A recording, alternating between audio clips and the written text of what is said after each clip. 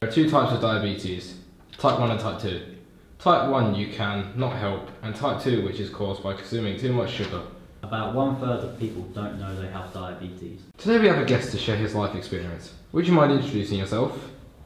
Hello, I am Gerald Adams. I'm a 34-year-old man who has type 2 diabetes. Do you think your diet whilst you were younger could have affected this? Of course, yes, massively. I think one of the things of when you're a little kid, you don't think about consequences of eating and drinking sugary drinks and eating sugary foods. I think it massively affected the upbringing I had. What foods do you reckon affected it the most? I used to consume about 3 to 4 packs of crisps a day. I used to spend about £3, £4 roughly on sweets by themselves within 2 to 3 days overall. I think I used to drink about 4 cans of Coke when I was younger. I also used to go to bed with a packed lunch, which was full of sugar. And after dinner, I used to have like a massive dessert. Like I used to have like ice cream or chocolate cake or chocolate pudding. So yeah. How did this affect your body from when you were younger?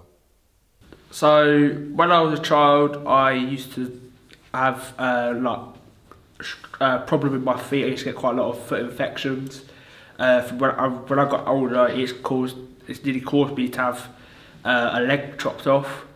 I've also had skin problems, so I get a lot of eczema everywhere. I also have an increase in heart attacks, so it's every chance I can have a heart attack.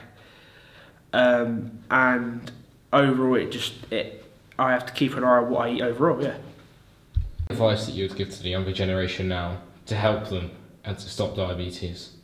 So I would personally go to a doctor and ask whether they can test you for diabetes.